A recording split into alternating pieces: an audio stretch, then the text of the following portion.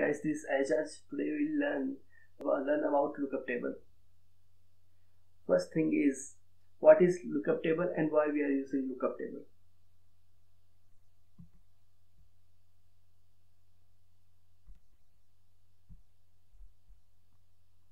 In simple words, lookup table is used to approximate the function. In some cases, when you have some data points, input and output data points, or some experiment results for some number of input variables. In that case, with the help of lookup table, you can create or you can approximate the function, and you can find the output with the different input. Other than the initial inputs for which you already had the data points. Like in this example, in some experiments we have input A and B. Here A and B are our input variables and T is our output. In this case, for this experiment, we had taken 3 values of A, 10, 50 and 70, and 3 values of B. So total combination will be 9. So we have performed some 9 experiments and we got all these outputs. But after that, in my simulations, I want this output for more other than for a value other than this 3 values for A and B also. I want output for number of A and B, so many. So in that case, what I can do, I can create a lookup table from this input data A and B and output T. And once my lookup table is ready, I can give any input other than these 3, and that lookup table will give me output. So let's see how can we do that in MATLAB Simulink. Okay, in Simulink library, you will find various lookup tables. 1D lookup table if you have only 1 variable, 2D lookup table if you have 2 variables, and the lookup tables for n variables. So in 1D and 2D are simply subset of this ND lookup table. Okay, so once you drag and drop a lookup table from library, once you open, you need to add these parameters. So first tab is the table and breakpoint.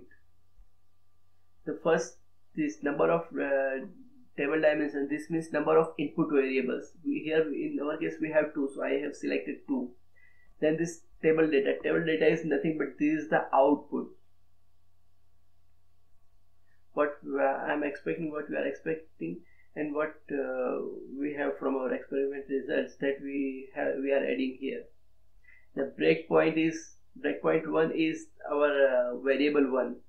And these 3 values are our variable 1 value. Breakpoint 2 is our variable 2. So for A and B we have these 3 values.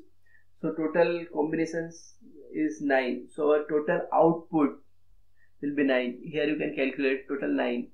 And this 3 is indicating the number of values or breakpoint for variable 1. The second digit is indicating the number of values for breakpoint 2. You can also add this values in the form of table. That will be easy to understand. See, this is your variable 1, this is your variable 2. We have 3 values for both. So total our combination is 9. So here we have to add total. Here we have to add the results, our function results. Once we add these values, our lookup table is now ready. Now we can check our output for a number of values other than this input variable values. This is the minimum and this is the maximum input variable values what we are using for creating this lookup table. If our when we are checking output for different variable, and in that case if our variable value is in between these values, in that case our lookup table will do interpolation. If our variable value is out of range, in that case it will do extrapolation. For this interpolation and extrapolation, we have different options. We can select the algorithm for interpolation and extrapolation: linear, cubic, flat. As per our function or as per our understanding of our experiment, we can select that so we can get more exact results. Here for table data and breakpoints, you can also create a variable and you can directly write the variable A, B, and you have to store that variable in our workspace. You know, here in workspace. Okay, so now my lookup table is ready. So here I have given 0 for A and 90 for B, and I am checking, it gives me 2. The function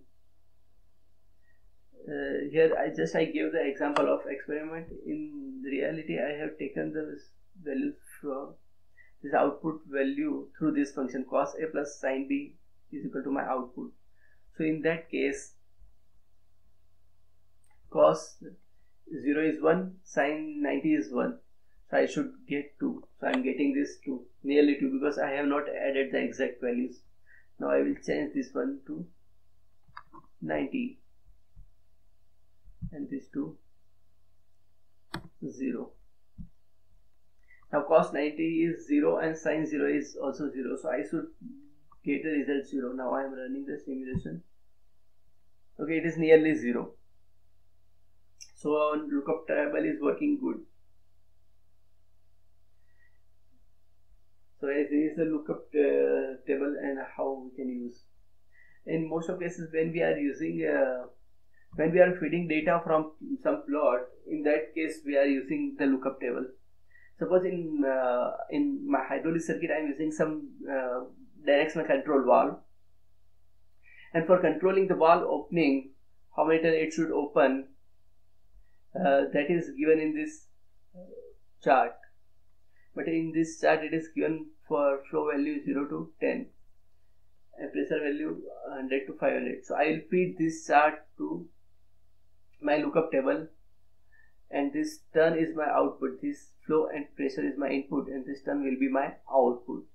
So once my lookup table is ready, I can find the valve opening or this turn for any value of this flow. For 9, also for 12. When it is 9 or when it is less than 10, it will do interpolation. When it is greater than 10, in that case it will do extrapolation. Here I have also created 1D lookup table. It is nothing but just it will create your input to output, single variable. Either you can when you are sensing some pressure, your pressure sensor will give you output in terms of volt, that you can multiply with some multiplication factor and you can convert into PSI here. Here I am adding the angle and I am calculating the tangential value of that angle. Okay, thank you guys for watching this video. If you have any confusion or any query, please add the comment. Thank you.